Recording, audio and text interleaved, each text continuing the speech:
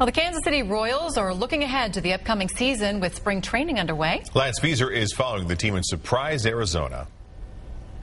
Greetings from Surprise, Arizona, where the sun has finally decided to grace us with its presence, which means we had our first full squad workout here at spring training.